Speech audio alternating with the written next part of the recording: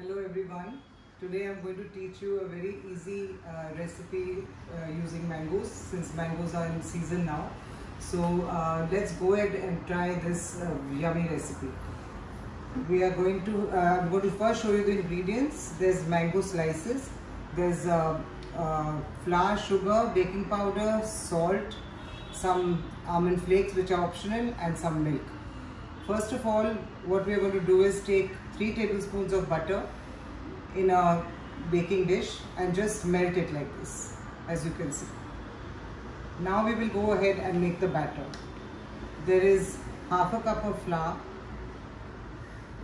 I'm going to put it in a bowl, some baking powder, 1 teaspoon, half a cup of sugar, and a pinch of salt.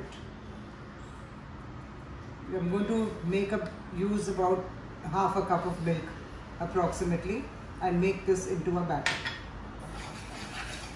This is how the batter looks once the milk has been added. Just whisk it enough so that there are no lumps.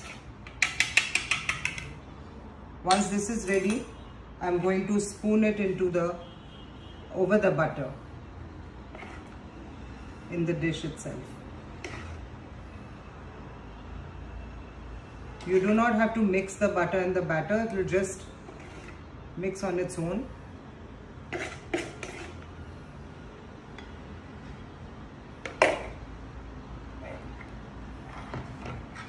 On top of this batter, I am going to just arrange these mango slices.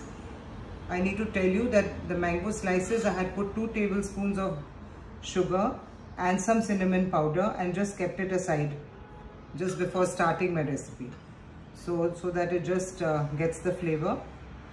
Now you arrange the mango slices like this. I'm now going to scatter some almond flakes. This is optional if you want to, or you can even leave it out. It gives a nice crunch, so I like to put it. And I'm going to dust this with a little bit of icing sugar.